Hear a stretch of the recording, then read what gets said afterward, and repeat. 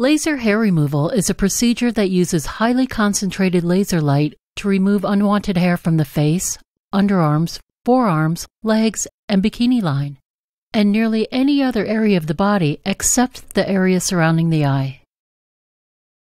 Prior to the procedure, the hair to be treated will be trimmed, the skin will be sterilized, and a numbing gel may be applied. Pulses of light are directed at hair follicles in the treatment area, and the pigment or coloring in the follicles absorbs the light, destroying the hair. The length of the laser hair removal procedure depends on the size and location of the treatment area, but treatment times typically last from a few minutes to 1 hour.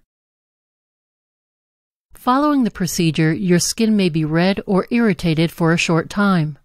A topical cream may be used to protect your skin as it heals. It is important to use sunscreen for a few weeks following the procedure. You should not use any products that may irritate your skin, and you should avoid plucking or waxing the treatment area. Because the laser light is directed toward hair pigment, this procedure is most effective for people with dark hair and light skin. However, advances in laser technology have made laser hair removal an option for most people. As not all hairs are actively growing at the same time, a single procedure will not treat all of the hair follicles in the area. You may notice some hair growth in the region as follicles that were not actively growing during your procedure return to the growth phase. This is why multiple treatments are usually required to treat a single area completely.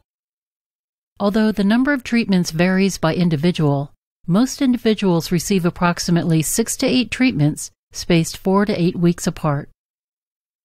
It is important to realize that laser hair removal likely will not prevent hair from growing completely, but this procedure can reduce hair growth significantly over time.